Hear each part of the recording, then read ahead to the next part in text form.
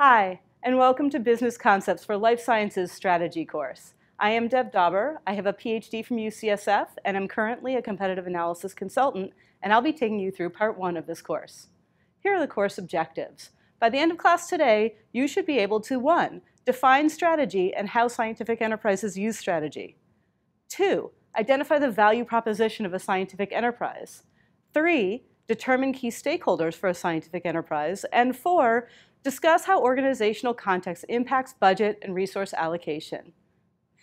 Let's start by defining what a scientific enterprise is. For the purposes of this course, we'll be using scientific enterprise to describe both research labs and academia, as well as companies in a business setting, as an umbrella term, because we know that you're interested in both settings. What is strategy? Strategy is a term that's often used and rarely defined, either in the business setting or in academia. Strategy is how a scientific enterprise plans to conduct activities in order to achieve a set of overarching goals. Or put more simply, strategy is where the enterprise would like to be in the long term and how they plan to get there. The purpose of a strategy is to help guide decisions and establish boundaries on the scope of work. Or in other words, to make sure that the day-to-day activities are taking that enterprise in the right direction long term. Now, strategy may be formulated differently depending on the context. So for example, in biotechnology, the strategy will describe how the company plans to achieve their clinical goals as well as their financial goals. Whereas in academia, the strategy may determine what research questions the lab wants to pursue and what grants they decide to apply for. There are 2 foundational concepts to understand when thinking about developing a strategy. The first is value proposition. The value proposition describes the technology of that enterprise and the value it has within the market of that enterprise. Second, organizational context describes the enterprise itself. What are its capabilities, its structure, its funding, etc.? What are the limitations of that enterprise within the context of what they'd like to get done? Together, these 2 pieces of information drive the context in which the company or enterprise can form a strategy. I'm going to start by talking about value proposition in this part of the presentation, and then Sandy Ruggles will come in and talk about both organizational context and strategy in part 2.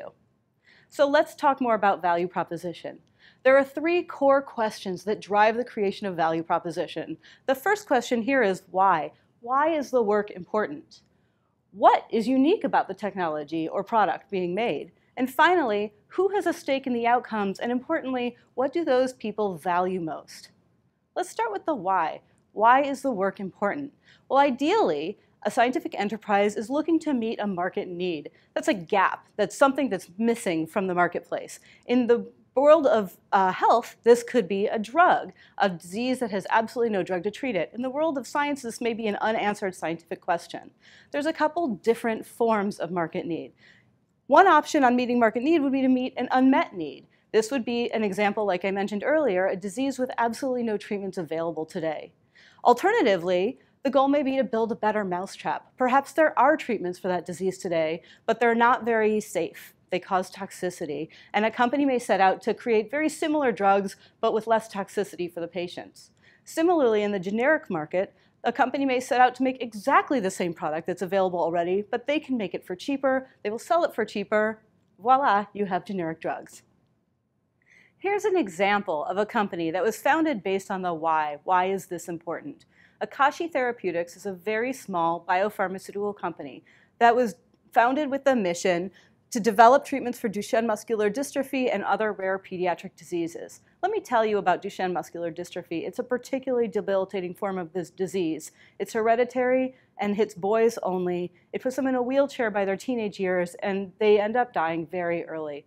Currently, the only treatment for Duchenne muscular dystrophy is steroids, which are not fun to take and also slow the disease only minorly at best.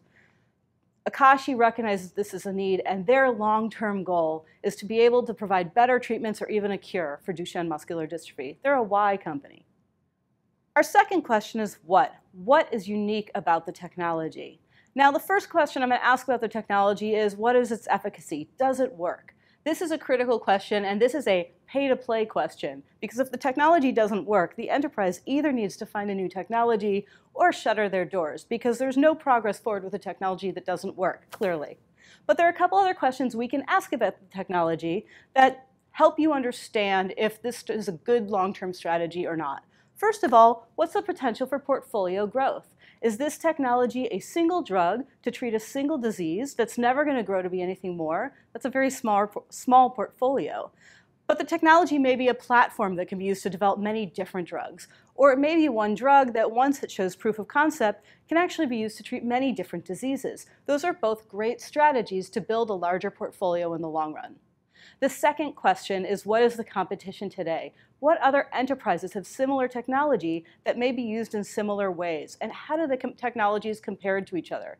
Does the enterprise you're interested in have a technology that has an advantage in some way, shape, or form relative to its competition?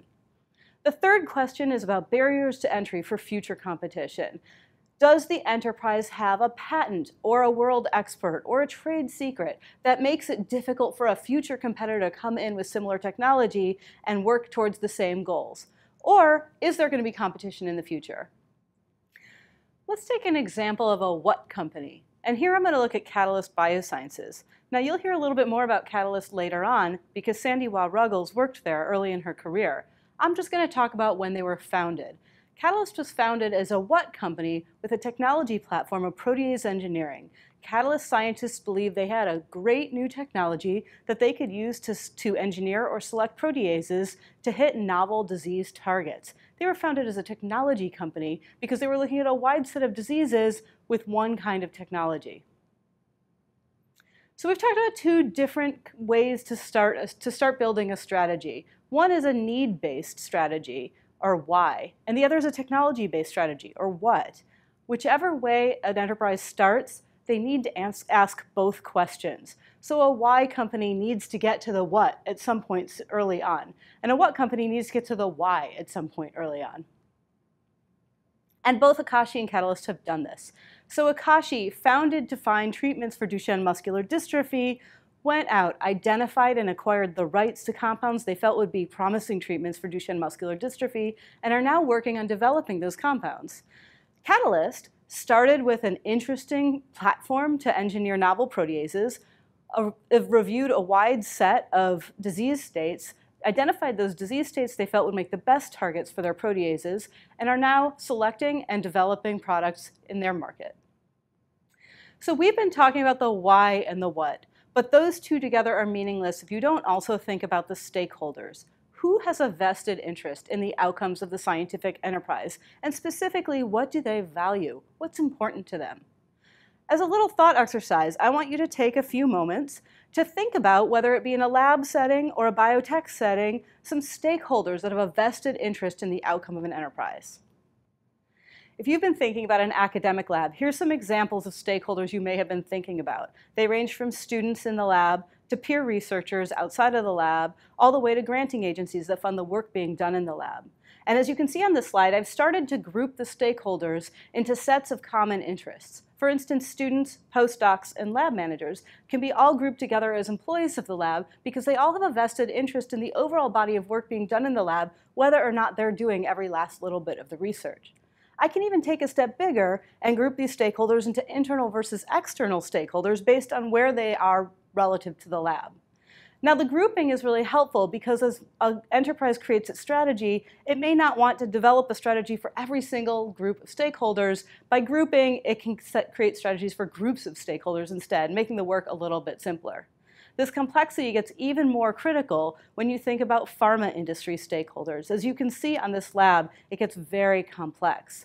Now, we still have employees as a group on this lab, and we still have funders, although on this slide we're now calling them investors. They're still the people funding the work being done in the lab.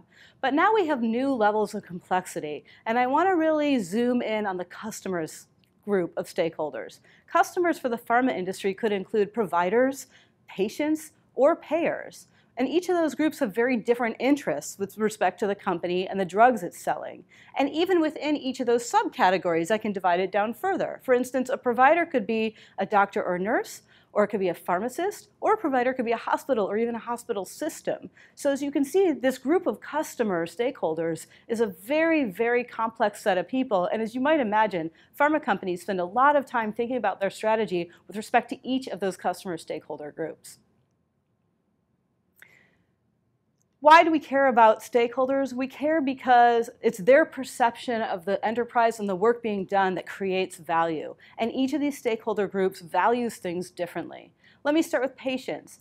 A drug company, if the drug company is the enterprise, the patient cares very much about the drug that they're buying. They care about the efficacy and safety of that drug. They care about the convenience of that drug. And of course, they care about the cost and how much they have to pay for the drug. Think about investors. An investor cares about all those things, but they care about it on the portfolio level. They care about how robust is the portfolio, how much revenues is the portfolio bringing in today, and what's the stability and growth of that portfolio long term. Employees, on the other hand, care in some ways about all of those things, but they also really care very much about the mission and the mission of the company and what is being done, because they spend a lot of time there. So they want to be excited and proud of the work that they do. They care about the culture because they spend a lot of time at that company every day. And of course, they care about the long-term sustainability of the company as well, because this is their livelihood and they want to make sure they're going to be able to pay their bills and take care of their family in the years to come. It's really critical to understand each of the stakeholders, think about what they value, and think about how to communicate with them, when to communicate with them, and what to communicate to them as part of an overall company strategy. So let me recap all the different topics we've covered as part of the value proposition. We've talked about why is the work important. We've talked about what is unique about the technology or work product. And finally, who has a stake in the outcomes of the work and what do they value? Now, some of you are interested in pursuing careers in business, so I'd like to give you some advanced topics in case you'd like to do some more research on your own after this course. Much work is done in support of the development of a value proposition, including competitive analysis, market research, and stakeholder or customer mapping. In addition, companies often use tools such as the SWOT analysis to consider their value proposition and its strengths and weaknesses, both with respect to their competition as well as the market in which they're operating. In addition, the value proposition itself drives articulation of things like mission and vision, product or brand positioning, and messaging, all of which are really critical components of that company's strategy. Now I want to think, if you're moving into an academic lab, some of the parallels to academia. So we're going to do a little thought exercise. Think about your academic lab right now, and I'm going to pose you a few questions. First, would you consider your lab to be primarily need-based or technology-based? Is it a why lab or a what lab? Second, how do you think about the whys and the whats of your lab's research program? And third, who are the stakeholders that you think about the most? And can you think about ways in which you might address those different stakeholders in different ways and at different times? This concludes part 1 of our course today. Thank you very much for listening.